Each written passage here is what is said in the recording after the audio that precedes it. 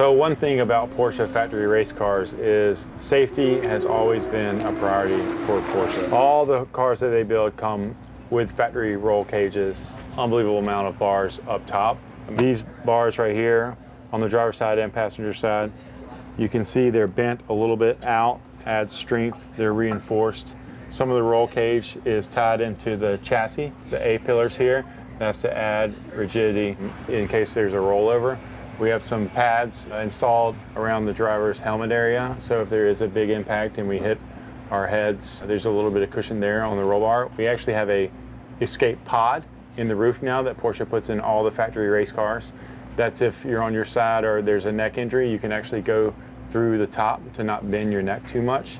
We have the fire system right here. There's a button on the dash if there's a fire.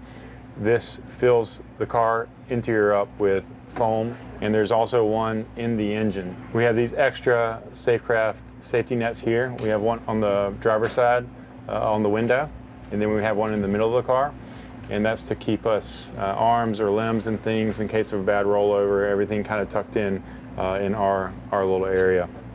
So this is obviously a very important, and depending on the situation, can be the most important feature of the car. It's nice knowing that Porsche focuses a lot of attention in this area. You know you're in a safe car.